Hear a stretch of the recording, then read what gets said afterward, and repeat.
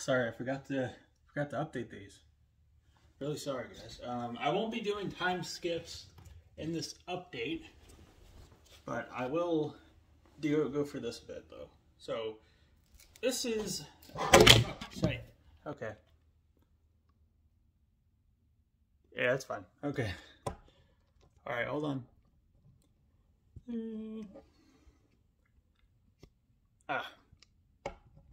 Go.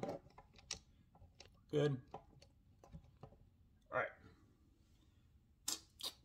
Okay. So this is Radiohead, Kid Amnesia. It's the box set for the anniversary for Kid Amnesiac, you know. It's a pretty good release. It's Kid A is my second favorite Radiohead album. It's a really, really cool set. Definitely one of the coolest vinyls I own. I'll take out just one record. You'll probably get the gist because all the records are the same color. They're white. But this is definitely something every Radiohead fan should own, especially if you're a fan of Kid A, Amnesiac, or both. Really great thing. I'm really happy this came out. I'm glad I bought it. It was expensive though. But anyways, now all right, on to some more stuff. So all right, this is Uncut Gems soundtrack by One You Hate Tricks Point Never. It's a great film, great soundtrack. One of the best soundtracks I've ever heard actually. And the soundtrack fits really well with the movie, and it actually works really, really well on its own too. And this actually might be my favorite thing that One You Hate Tricks Point Never did, I think. One of the best progressive electronic albums I've ever listened to as well. It kind of reminds me a bit of Blade Runner's music, which I also really love. End Position by Street Sex. Really good release. I think I prefer this a tiny bit more over End Position. They're both really good albums. They're a recent electro-industrial and industrial rock group from Texas. They're really good. Let's see. This is Gitz Gilberto by Stan Getz and J.O.A. Gilberto. It's a Bossa Nova release.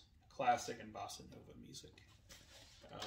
I find it hard to believe that if you're a fan of Bossa Nova, you haven't listened to this. You gotta check this out. So I don't even know if that's even possible, but it's definitely one of the best in Bossa Nova. It's a very rich, relaxing, calming, just really pretty sound. It has some elements of jazz. Stan Getz is actually from Pennsylvania. He's not from Brazil, but they did a really good job on this, I think. There's some lyrics that are in Portuguese, and there's some lyrics that are in English. They both did really good on this, I think. It's a really great release. This is live in Japan. Live from Japan, I mean. Alright, by Def's Dynamic Shroud. This is a really good live album. One of the more underrated releases of 2018, I think. And I think this is probably my favorite release that they've done. You know, it's just a live album, but I thought they did really good on this. It's really pretty blue, some green on it. The cover, kind of vinyl.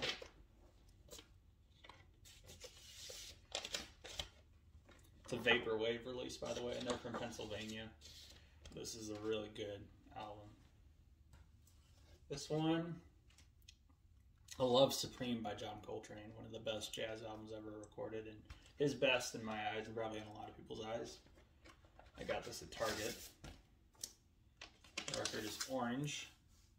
It's an avant-garde jazz sound, but it's generally pretty accessible. I think it just kind of gets better after the album goes on. Like the windy drums near the end of the song and the progressive, the Love Supreme and the first track. Really great album. Definitely one of the best jazz albums of the 60s and probably all time. But anyways, that's about it. Thank you guys for watching. Bye.